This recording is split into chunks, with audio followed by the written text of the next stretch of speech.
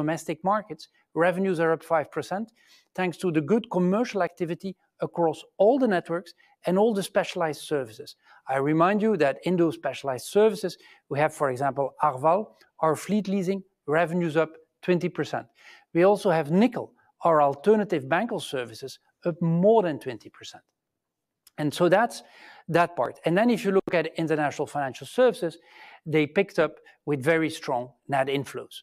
And then CIB, well, they continued their strong commercial momentum, driven by all of its businesses, confirming its position as a European leader with market share gains across all of the businesses. So that's why. So BNP Paribas is doing well, but each of its businesses is doing very well.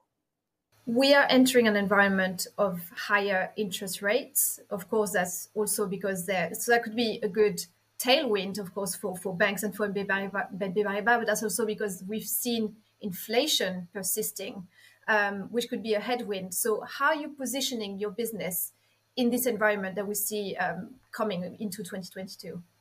Well, if you look at the overall planning that we take as a base around which we work everything out, we basically took a very conservative stance on it, yeah?